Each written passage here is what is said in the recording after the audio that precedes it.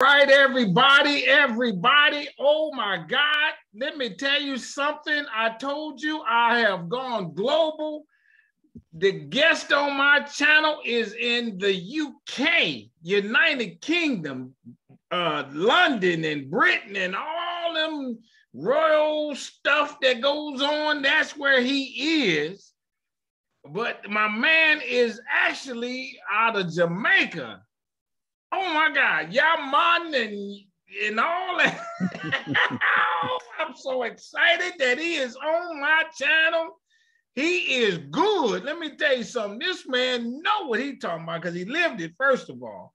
And then he do the research, went to school for it, I'm sure, and all that stuff. Oh man, I'm telling you, I tell you, this is gonna be good. And can you feel how strong inspirations is coming along? Can you feel that I had a lady, I got a lady on the channel from Australia, from Nova Scotia, from Ireland. I'm gonna be putting up a video in the next short little bit of time with a guy out of South Africa who said he is a colored. And he lived through apartheid. And then all throughout America, I'm interviewing these people, coming to you with what I like to call it good Black history. And I give it to you straight, no chaser, my friends. You know, I'm Anthony Brogdon. I'm the guy who come up with it. You see me often. I'm loading and posting 5, 6 videos a week. Last week, I did every day. I got that much going on. People love it. They hit me up saying, I'm finding people, so on and so forth, like I did with this gentleman. I want you to come to my festival. I'm having a festival May 27th through the 29th, 2022 in Quindaro, Kansas. More information coming. I'm going to about 3, 4 other cities where I'm gonna have you meet me there. Maybe not a festival, but when I get there that Friday night, I'm having a party because I'm still dancing, my friends. They keep me in shape, keep me young at heart. And I can think while I'm on the dance floor because I'm always thinking about you. What can I do to help you understand more of this information? Always thinking, what else can I come up with? So next, I'm working on the logo. I'm coming out with the Strong Inspirations apparel. We're gonna start with a sweatshirt. I want you to support me on that. Oh, how about this? You know you're watching these videos for free. If you're so inclined and got a few extra dollars, donate them to the cause. Just cash at me something. I don't have no problem with it. I ain't begging. But it would help because I'm spending a lot of time doing this. And my Cash App is $strong, STRONG, the number 4 ever, EVER. That would be a good thing. Maybe you could do that. Send a few, so on and so forth. A lot is happening. I got a bunch of things I'm doing even outside of this. Last year was the first year I came up with this idea called Black Men in a Suit Day. So it's the first Saturday in October every year. It's this Saturday. I want Black men across the globe to wear a suit. It's a show of solidarity. I don't care what you do. You can wear it for 20 minutes or all day long. But put a suit on because it make you feel different. We wearing more casual stuff. Put that suit on and let them people see. Tell your son and to wear a suit. And y'all take a picture together and hashtag it, Black Men in a Suit Day 2021. Do that. Last year in my first year, I had 500 pictures. I like to go for at least 2,000 this year. And I want somebody across the globe to post a picture of them in a suit. We done gone international already. This thing is gonna take off. Watch me. Let's see what else I got for you. I'm shooting a movie. I'm shooting a movie that I wrote the script about called Foot Soldiers. a 16-year-old young African-American kid. No, I ain't making him no thug neither. No, that ain't what I'm doing. But he do fight. He fights 2-3 times in the movie. So he gets put out of the regular school and got to go to a youth home. And at this youth home, they assign him this 55, looking year old soul brother, HBCU graduate as his mentor. And this changes both of their lives. I believe that if we had more mentors out there, these young men would be in a little better shape, those that are growing up without their father. And that's what I hope my movie does. I'm serious about my game, my friends. Watch for it, Foot Soldiers. I had it as a play. Now I'm making a movie out of it. And I'm gonna have a crowdfunding. You always need more money because this movie game is really expensive. And so you could even donate to that cause. I'm on it. I'm on it. And filmmaking, I'm not just new to it. Here's one of them that I've done called Business in the Black. The rise of Black business in America, 1800 to 1960, slaves who went to college. People say, how that's possible? Well, they had HBCUs open during slavery. And the year that slavery ended in 1865, 3 more open. Howard had a law school 2-3 years after slavery ended. Who were them people going? Now, they might not have had ever been slaves, but some of them was slaves. Oh, it's no question. During slavery time, anyway. It's in my movie and it's streaming on Amazon. And also, read my book, Black Business Book. Over 200 facts, similar to the movie, in written form, and many more facts than what the movie could cover. I got all the ways slaves got their freedom, including suing and not just running away. All that's in this, in my book. You get one, I autograph it. I got no problem with that. Every 10th book I sell, I donate one to a school. I love doing it. I love it when they, when they get them. If you read my book and you don't learn nothing new, I give you money back. I'm that confident in this book. Get you a copy of that. Now, go to my website, businessintheblack.net, businessintheblack.net, where all this is on there. Also, follow me on Twitter. I do a lot of tweeting. And my Twitter is A Strong Dream. That's what it is, A Strong Dream. So the letter A, Strong Dream. Now, you might have noticed that I use the word strong a lot. Man, it's not my last name, as you know, any of that. It's just a word I like a lot. Somebody else suggested you should get you a word, and that'll be your brand. Strong is it for me, everybody. Strong stands for strength, tenacity, resilience, and a sense of oneness, nobility, and grace, which is my introduction for my guest on the channel today. He's a strong brother. We about to rock and roll. Come on, man. A cool dude, strong man you are. And introduce yourself and let's get it on. Thank you for being on the channel. Okay, thank you very much, Anthony. Wow, you're doing some wonderful things over there. Yes, thank you. And What's your name? I'm sorry? What's your name? My name's Linford Sweeney. Okay. Yes, and I'm what you might call an African-centered historian, cultural engagement specialist, Jamaican genealogist, and I've authored two books so far.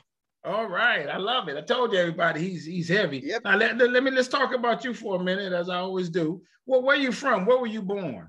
Well, I was born in Jamaica, the birthplace of Marcus Garvey, Bob Marley, and Usain Bolt. And when you say the birthplace, not just Jamaica, in the same township that they were born? Not the same town, no, definitely not the same town.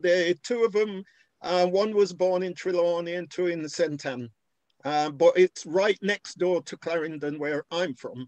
Oh, okay. Now, the island is just so big. Do you know everybody in your town?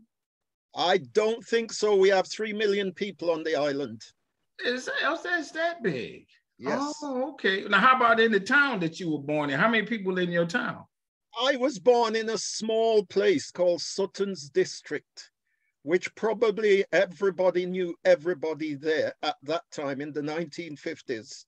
Okay. Probably maybe about maybe 500 people lived there at the time. Oh, And really? it was also the place in 1690 where the first recorded rebellion, slave rebellion took place. The In your exact town? place, yes, the exact place, 1690 Okay, in hold on. We're Jamaica. gonna get to that because I don't forget that one. But why did your folks live in that town instead of the bigger city? Were they farmers or something like that? It's Yes, more yes, farming or what? my family were poor people, farmers. Some were planters. My father was a farmer, and he left Jamaica in 1959 to come to the UK. And I stayed with my mother, who was a domestic, and I lived with my grandmother for 5 years. Okay, now let's go back a little bit further. Where did he come from? Your father? My father, Who was the first to Jamaica? How about that? yeah, let's look at the genealogy of my father. My father was the grandson of a Portuguese and an African. Yeah. Okay, So in other words, his grandfather was a white man, I got you. but he was a Portuguese man who had traveled to work in Jamaica. He was also a poor man that came to Jamaica and was adopted by another family. And that's how they came about. And his grandmother was African, but she also had Taino blood, which were the original people of Jamaica. Oh, okay. How about this? Do you mind I ask? Do you think that they had a consensual relationship or not necessarily? It was definitely consensual. It was way after slavery, quite a number of years after slavery. They had Okay. 11 children. They had Okay. 11 children together, of which 8 survived, and they're buried together. They died in 1925 and 1926. Oh, okay. So that had to be a pretty going against the grain back in then. They had to probably overcome some of them social stigmas and everything for that to work, right? Yeah, yes and no, because in Jamaica there were lots of mixes. There were lots of what you might call mixed race people. In some areas, for instance, it was known that the aim was to actually have children that are as fair as possible, so that they had more opportunities. So Jamaica was always like that because of enslavement and the whole issue of mulattoes and etc. Oh, okay. So now you're going on something here. How about, so what you're saying is if your parent, one of the parents was white, they lived in a certain neighborhood, which then maybe had a few advantages. Not in Jamaica, not all of them. So most of them did. But my great Yeah. grandfather, he lived in the countryside, up in the hills, with all the other black and mixed race and other white people who lived in that area at that time. Oh, I They see. were So all now, they were all farmers. did he go to school? Did he have an education? I don't believe so. I've had a look at his whether he could write it. He could not write. He could not read and write. Remember, he was a poor white from Portugal. Was he an indentured servant? Do you think of some of his families might have been? That was He his was a story? he was a teenager when he came to Jamaica, so therefore he was adopted by a family, and the family that adopted him, some were already coming from the white people. So my family are like that. You see, we've got a mix of white, Tainos, West Africans, East Africans, you name it. Oh, so now you alluded to Jamaica and slavery and the slave revolt. What's that story? The role relating to, well, first of all, some of my family members were enslaved Africans, and later became Maroons, Jamaican Maroons, which were runaway enslaved people. Now, my great-great-great-grandfather was put on a slave ship. Hold on. I don't mean no harm. I do this. You say that again. They were Maroons because of what? Right. Many of my family members were enslaved Africans. They were enslaved where? In Jamaica. In Jamaica, okay. Yeah. Slavery was abolished in Jamaica in 1834. So okay. Some of my ancestors, my great-great-grandparents were already enslaved, and some of those were enslaved. Okay. But my great-great-great-grandfather was actually brought over from Africa, and he got his freedom, and his children were born free later on. Okay, who stopped slavery when it did in Jamaica? Who started it? Who stopped it? Who stopped it? Oh gosh, it was a variety of different things that stopped it. The main, two of the main, there were three. Let's say there were three things. Number one, there were a lot of rebellions. There were more rebellions on the island of Jamaica than all the other islands in the Caribbean put together. Oh, really? Yes. They did not stand back and allow the Europeans to dominate them. They rebelled. Even if they got killed in the end, they rebelled. Resistance was major. Okay, what does resistance look like? I mean, here in America, we were able to, if you could escape, you go up north. There, you had no real place to run. So how did you resist? Well, initially, the Maroons from the 1600s to the 1700s escaped into the hills, because in Jamaica, there's some almost inaccessible places. So many of those escaped into the hills and developed communities called Maroon communities. Oh, okay. Yeah. And those Maroons then eventually had what we call the First Maroon War, at the end of which they were given land and the freedom to do whatever they liked. Okay, hold on. Let me just go back over. So how about this? What do you imagine escape was like? I'm on this plantation here in Jamaica. I break away and I run towards the mountain. Interestingly enough, my last book was, I wrote a book called Dreams of Freedom, which was Jamaican short stories. My first 6 stories related to enslavement. And one of the stories was about a runaway. And basically it's running away and trying to find the Maroon community. Now, the problem was that when the Maroons had their war, part of the treaty said they were not allowed to take in any more runaways. So that created a problem for a while, but some of the communities still decided to take in runaways. I'm sure. Yeah. And that then led to the Second Maroon War. How long did the first one last? Is there a date or time on that? It lasted from approximately 1731 till 1739. So for 8 years, they're fighting among them. Yes, they fought the British. Okay, what does that war look like? I'm up in the mountains. Are the British coming up there and shooting at us, or we're going down there kind of killing them sporadically? No, it was more them coming to try and dislodge those people from the hills. But many of them were military people. They had come over from Africa or been brought over from Africa. I got you. Many of them were captured in war. So they had military strategies. And many of them used the guerrilla tactics, which was very successful.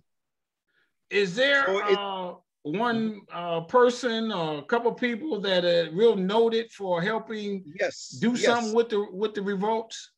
One of those people was Nanny of the Maroons, Queen Nanny, as we call her. She's now one of our national heroes in Jamaica. And she existed around the early 1700s. And she, as I said, became a national hero. And she was one of those who led the Maroons to victory in terms of the treaty that then occurred. Another was Kojo, and Kojo was the brother of Nani, and he actually helped to broker that treaty in 1739. Was what? I mean, so what did she do? They had guns. Some of them probably had guns, but as I said, they managed to get guns from by stealing them basically from the plantations and other places, and they then used those guns against the British. But the British had armies that tried to displace them, and they also brought in what they call mosquito Indians, which were people who were very familiar with that kind of territory, but they had lived in South America. So they brought them in, and they brought dogs in to be able to dislodge the Maroons, but they still weren't able to do that. Really? Now, how did the Maroons make a living up in the mountains to survive? Well, first of all, before the war, they basically used to raid the plantation houses. Oh, I love it. Okay. Yes. Before the war, they used to raid. And during the war, obviously, they raided plantation houses for ammunition, for food, and for whatever else they could get. And many of the enslaved people, some of them ran away and joined them. However, after the war, they were given that treaty meant that they were given a certain amount of land, which was classed as Maroon land, and they were also they also had the right to come into the towns and trade with Europeans and other peoples. Oh, really? Oh. That was after the war. Was there something that they had to have as a designation that they were a part of the Maroons and that kind of thing? I am not certain how they did that, but they dressed differently. They obviously dressed differently. Oh, really? But I'm not exactly certain how they distinguished themselves from other non-Maroons. Probably they came in a group rather than on a one-to-one basis. Yeah. Okay. How about this? Did they? Is there monuments of some sort in the mountains for them, or some designation of the Maroon communities? Well, yes, there are still Maroon communities in Jamaica. And right now they're fighting with the government because the government wants to take away the Maroon lands that were given to them in the 1700s. And also there are memorials to the Maroons. In Chapelton, where I'm from, not far from Sutton's, where I was born, there is actually a monument to Kojo. Oh. So yes, they are, and Nani, as I said, is a national hero. So in reality, the Maroons have had a very important impact on the history of Jamaica. Oh, but where you lived, that was not Maroon. No, community. No, it wasn't. But you were about how far from the community then, maybe? The nearest community to where I was where my grandfather came from. He literally lived only a few miles away from one of the communities, which was called Akompong. Okay. Yeah, Akompong is a name that comes originally from the Akan peoples of Ghana. Okay. Yeah, the Ashanti. Now, when you were growing up and you were living there, did you go to the Maroon community for whatever you wanted to do? No, I didn't, because I lived probably, I'd say probably around 30 or 40 miles away from the nearest Maroon community.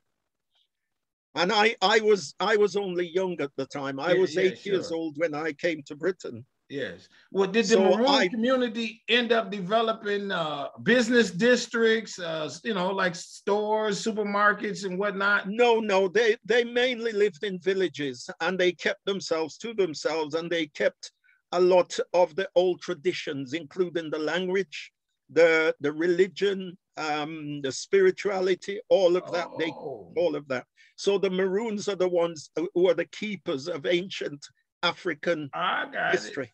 Okay, well, how about this? As I've come to Jamaica, I've never had anybody say we need to go to the Maroon as a tourist attraction. Is that something that happens? Yeah, there is some tourist attraction in Maroon villages, but they are very particular. They don't want a lot of people coming into their villages. There may be one or two or several, and they also have festivals. So people would come during the time of the Maroon festivals. No, do they still identify with the same flag that the rest of Jamaica does, or they have some other? They class themselves as being separate from Jamaica, because in reality, when Jamaica became independent in 1962, they were already independent from 1739. Oh, so they really made a mark for themselves. They weren't classed as enslaved people. They were free people. Do you have any idea of maybe how big their community is in terms of numbers of population or something like that? No, not a lot, not large. Even in the 1700s, even in the 1790s, when they had the Second Maroon War, only approximately 500 were in the community that were taken away, and they were sent away back to Africa as a result of losing that Second Maroon War. But the First Maroon War, so I'd say probably maybe in the 3,000-4,000 Maroons would have existed around in the 1800s. I see. Now, when you say, how many white people, for lack of a better word, might have actually invaded Jamaica and lived there during slavery times? Well, Jamaica, first of all, Jamaica was originally taken by the Spanish. Okay. Yeah, it was the Spanish that actually came into Jamaica in the well, first of all, you've heard of this guy called Columbus. Right. He landed in Jamaica, his ship landed in Jamaica in 1494. Okay. So they then claimed Jamaica as their own from 1494. But there were already people there, wasn't there? Yes, definitely. The Tainos were there. There were lots of Tainos in Jamaica at the time, but within the space, a very short space, they were taken enslaved. Basically, they were forced to work for the Spanish, and eventually they died of various diseases that were brought by the Europeans. Okay. And some of them committed suicide because they didn't want to, operate that way. These were people who lived on the seashores. They were fishermen. They plant cassava. They planted yams and things like that. They weren't really into all the hard work of working on a cane field for 14, 16 hours a day. So Columbus shows up. Is there an idea, and maybe I'm getting to understand this, how many slave ships might have come to Jamaica? Is that a question? All I can say is that within the first up to 1740, up to the 1740s or 50s, there were approximately something of around 200 ships. No, approximately 800,000 people were transported to the Caribbean. Not just African people of African descent, as enslaved people. Okay. Around 800, and there were about 200 ships that were plying their trade between Africa and the Caribbean and Britain. It was what was called a triangular trade. Right. Okay. So basically, they took goods from Britain. Say, let's take the British as an example. They brought goods from Britain, took it to Africa, sold it in Africa, and in exchange for enslaved people. They then took the enslaved people to the Caribbean and then exchanged them for sugar and for tobacco and whatever else was grown on the island at the time. Oh. And then they came back to Britain with the sugar, which then is refined. And then they get monies from that, buy more goods, take it back to Africa, and it just continued like that, the triangular trade. Oh. And the trade from Africa to the Caribbean was known as the Middle Passage. Okay, okay, Yes. okay. So now, again, so if you got a ship full of enslaved people in the hull and whatnot, and the ship might only have another 10 or 15 people, white people on it. Yes. How did the white people how many white people probably took over Jamaica in the early years? You got, I mean, the percentage of black and white has well, to be... first of all, you've got to realize that the Caribbean was where most of Europe's wars were fought. The French, the Spanish, the Dutch, and the British fought nearly all of their wars in Europe. Very few wars were fought in Europe. They were fought in the Caribbean because that's where the wealth was. I was just talking yesterday about the Haitian Revolution. Saint-Domingue, which is now Haiti, that was the richest, that was the wealthiest place, wealthiest Spanish, French colony in the whole world in the 1600s. Sorry, in the 1700s, late 1700s, say 1789, when the French Revolution happened. Saint-Domingue was the wealthiest place in the whole of the colonies of France. And France had around 20 million people living there at the time. And of that 20 million, almost a quarter were either directly involved or indirectly involved in the slave trade. Why was it so wealthy? How about that? Okay, why you say those were so wealthy? Because of the minerals that they had? No, because of the growing of sugar, particularly in the Caribbean, and the growing indigo, cotton. Some cotton was grown, not a lot. There were also a variety of other things that they grew, and they shipped it back to Europe. And at that time, sugar became king. Sugar was really the big thing at the time. Then they started to transport rum, etc. All of that made Britain and Europe. It was the Caribbean in particular that made Britain. Okay, how about this one? This might be a crazy question. I don't know. But did any black people profit during those times? Were they the farmers that they bought it from, or they just come and take their land and put a white man in charge? No, all right, here's the thing. Okay. Before the Africans came to the Caribbean, the white people were already there. Oh. Remember, they came from 1492. All right. Into the Caribbean. All right. The Spanish came first, then the French. The Portuguese went into Brazil. The Spanish came, the French came, the Dutch came, the British came, and some Scandinavians came. And they all came and they took what they felt was, what they felt was theirs. Right. They made it theirs. Right. Because the indigenous people could not fight back because they were peaceful people. They could not fight. Some eventually fought back. Yes. But the point is, initially, they did not fight back and many of them died. So then they brought in white people from Europe to work the plantations. Okay. And they couldn't do it.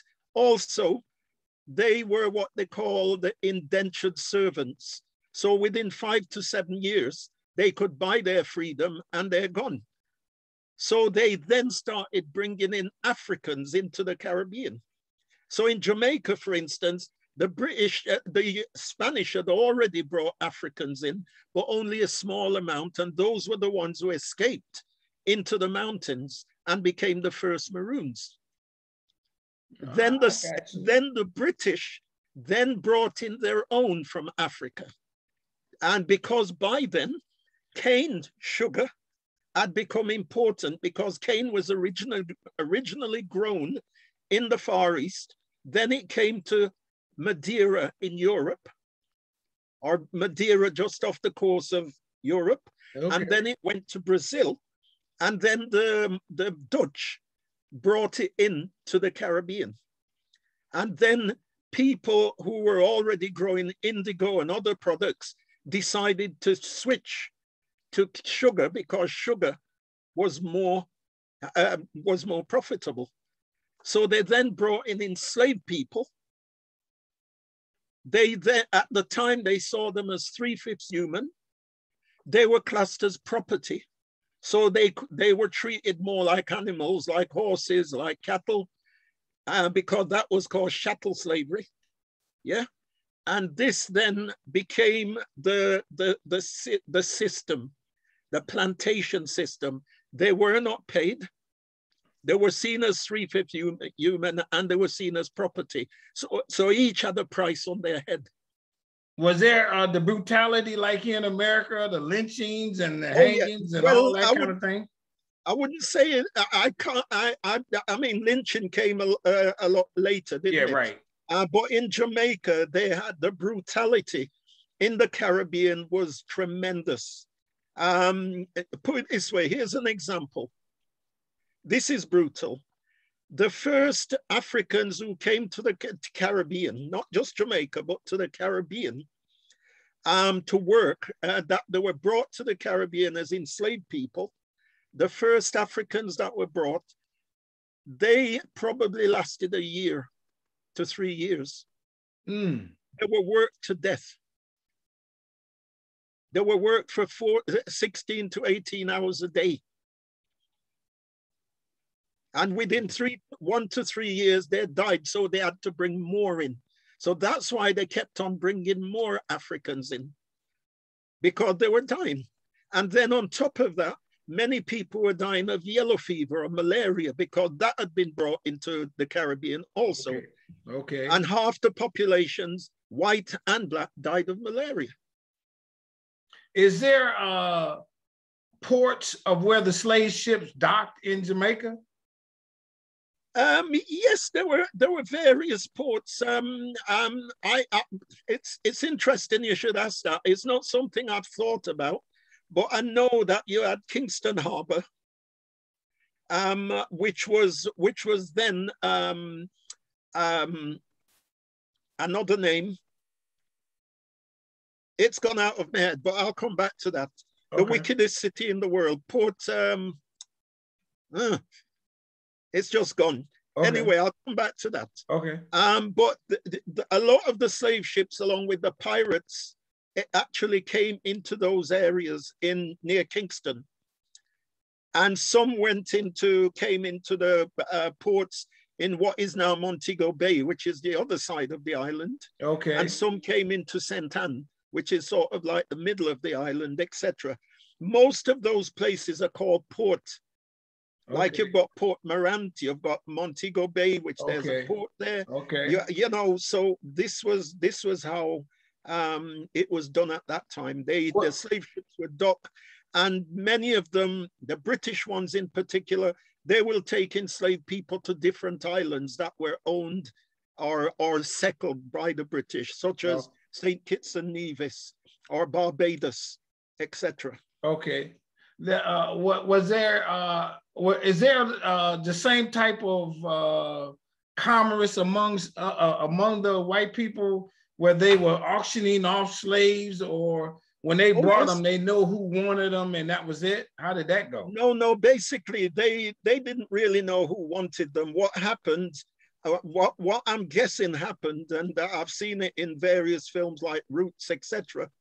What basically happened is that the slave ships would come in, because they didn't know when these ships were coming in, because many of them docked in on the coast of Africa, places like Elmina Castle, where they'd already captured many of the enslaved Africans and brought them to Elmina Castle, where they stored them sometimes for months, whilst the slave ships come to dock with their products.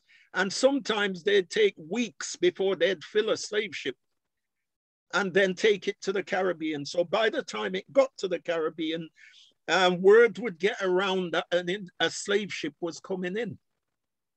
And so the plantation owners and others, particularly the Kingston merchants, were the ones who would then be the go-between for the ships coming in and the plantation owners or the plantation buyers. And they would come and they would have an auction and they would choose who they wanted based upon how much they wanted to pay for them. Is there an auction site where they know that that's where they store the slaves like they have here in America? I believe there must have been. It's just that I have not been able to access information about that. But obviously, wherever there's trade, there's going to be somewhere where they keep these people. Yeah, right. So they would have kept them in some kind of a what we might call like a warehouse, but more like a prison type warehouse. Right. And then they sold them off as quickly as possible so that they didn't have to feed them and clothe them. And so, yeah. Ooh. Now, are there plantations in Jamaica that are still standing today? Yes, there are plantations in Jamaica. Many of them are actually in disrepair. Interestingly enough, a relative of mine used to manage one of the areas in Montego Bay, where there was a house called which is a great house, which is called the Rose Hall Great House. And Rose Hall was a huge house where the white people lived. The Great House is where the white people lived. Okay. And so they had dungeons. They had lots of rooms. They had upstairs. They had all sorts. They even had a tunnel where they can escape to the seaside to get on a ship if things went wrong. And I've been in there and I've seen it. And they have many of those great houses. Some of them are now museum pieces. So when people come to Jamaica, they do come looking for, visitors. They do look for the Jamaican Black history, slave trade history stuff. Yes. Yes, there is a lot of history in Jamaica, but the point is the history, they've sort of covered up the history of Jamaica, the enslavement history. Yeah, it's more like it's been covered up. And even now there's someone on YouTube, for instance, who is now finding a lot of these places which have been forgotten. Because as I said, there's a shameful history to Jamaica. And the Jamaican government don't really want to play with that. They're more interested in the normal tourists who come to the beaches, come to the hotels and go back. I got you. Now, okay, so as we move up a little bit on this timeline, then how did Jamaica become a Black ran island, if I'm saying that correct, and push the white people out? How did they do that? Well, obviously, what happened after slavery was abolished in the 1834 in the British Caribbean, because in the rest of the Caribbean, it was different. Cuba, for instance, it was in the 1880s, slavery was abolished. I don't know whether you know that, 1880s, way after America. And the French had abolished theirs a bit earlier. But the point is the British abolished slavery in 1834 in the Caribbean islands. So Barbados, Trinidad and Tobago, Jamaica, places like that were now free to actually ply their trade. The problem is they did not give them anything, but the slave owners actually received compensation for losing their property, which were the enslaved people. Yeah. Whilst the enslaved people got nothing. So therefore they were poor. There were no schools, no hospitals, no roads, nothing apart from in Kingston and in the larger cities like Montego Bay. So they were basically nothing. So they basically were just thrown out, and they were told they could work for the plantation again. But if your family had worked for plantations in a brutal fashion for so many years, you don't want to work for a plantation again. Sure. So they brought in people from all over the world, from the Middle East, from Europe, from India, from China, various, and even West Africa. They brought in people after slavery was abolished, which was 1838 was the proper emancipation. So it took 4 years for emancipation. Okay. Even though it was abolished in 1834, they had what they called an apprenticeship system, which was no different to slavery. Right. So by 1838, they got rid of it altogether. Part of the reason slavery was gotten rid of was because of the rebellions. And one of the most famous rebellion was the Baptist Rebellion in 1831. And that was literally the last straw for a lot of the planters because they burnt the plantations. Yeah. So what I'm saying is they brought in all these people. They brought in Germans. There's a place in Jamaica called Germantown where they brought in 200 Germans and their families.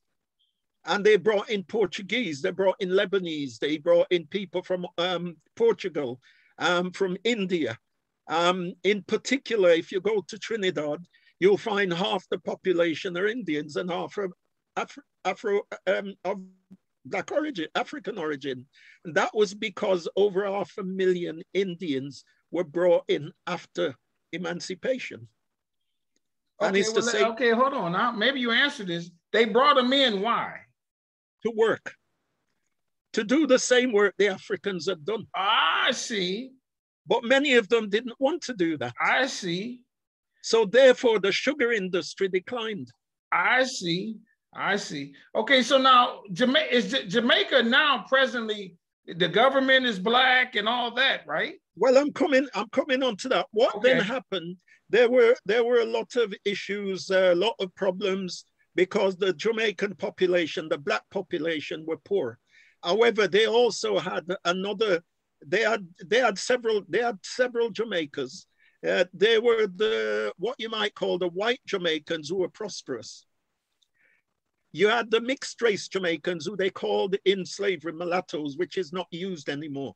But they were the mixed race because many of the Black women were actually, let's just say, raped by a lot of the white men. Sure. And as a result, it produced a whole group of people, another group of people, similar to what happened in Haiti, the free coloreds in Haiti, the free people of color. And they then were sort of like next in line. Right. And at the bottom were the ordinary Jamaicans who didn't have the color and they didn't have any land or any money or anything. And so that continued for a while.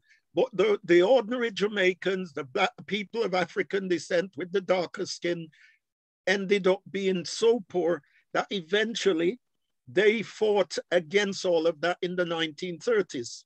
And then Jamaica became unionized. And through the unions, they then created political parties and wanted freedom. I wanted independence. Okay. And at that time, remember, colonialism was a big thing all over in Africa, in the Caribbean. And even in 1945, I'm from Manchester in Britain.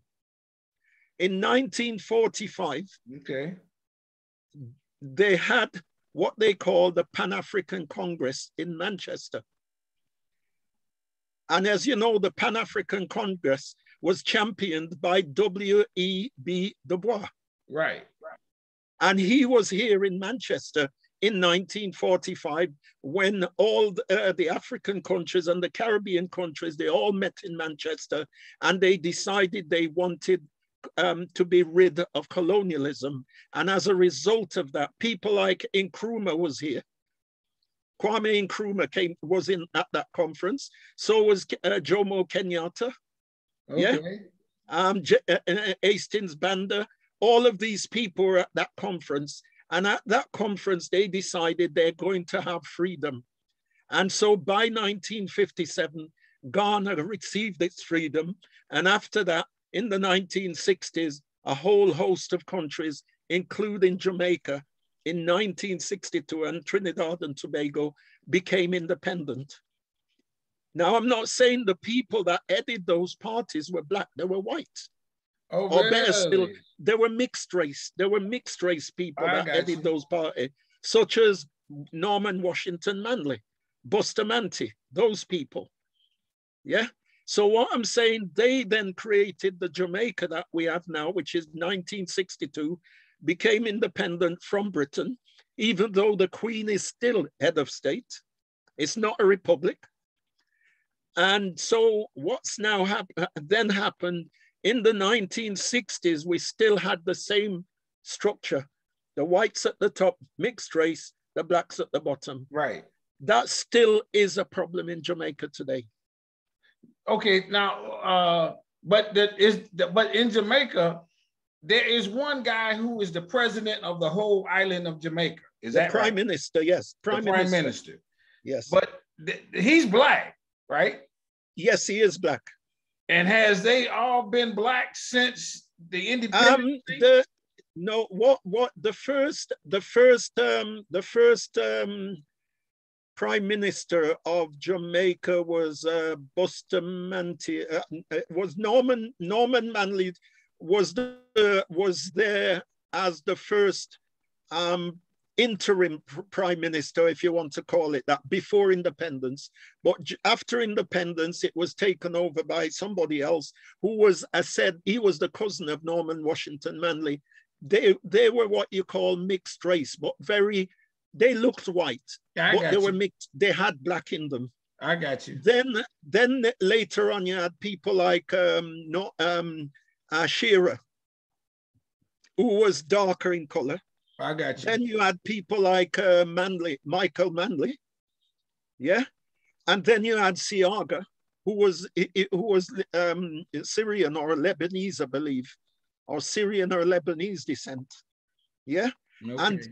And since then, they've been black. Okay. Yeah. Now, as we kind of come to a close, we can talk forever, I'm sure, and you're knocking it out the box here. Is there in Jamaica, can you get a good education in the school system through whatever means and you go to the Jamaican college? Is that all black college? Those kind of things. In Jamaica, the education system's very good. In some people have even said that it is better at the school level, particularly at high school level.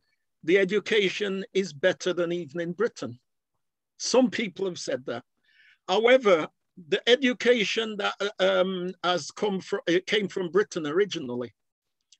But what has happened is the literacy rate is very high in Jamaica. It's around 85%, 80%, which is quite good. Yeah. So we do have lots of schools in Jamaica. We also have colleges. We've got the University of the West Indies. And so lots of people, a cousin of mine recently, he's never studied outside of the island. He's now a PhD. Okay. He's the first blind PhD in the whole of the island. Okay. You know? So what I'm saying, people can get their education in Jamaica, and that education can actually be used outside of Jamaica because the University of the West Indies is known as one of the top universities in the world. I got you. And this goes to that same point. A person can come from very meager means in Jamaica, and there's other than their desires and what have you, they can ascend to high heights, be a head of a corporation, that be whatever light or dark complexion he or she may be. There's nothing holding person back in Jamaica. It is possible. It is possible. But two key things come into it. Number one is money. If you're going to reach those high heights, your family has to have some kind of money, or you have to be sponsored in some way through a scholarship of some kind. Right. So if you have that, it is possible. The second thing is the color of your skin still matters in Jamaica. So if you're fair, you're more likely to have money anyway. I'm not saying all fair-skinned people have money, I got but you. you're more likely to. I got you. And so that has a big impact on what you do. And obviously, there is a third element, and that is a lot of it is down to who you know. Oh, okay. I got you. I got you.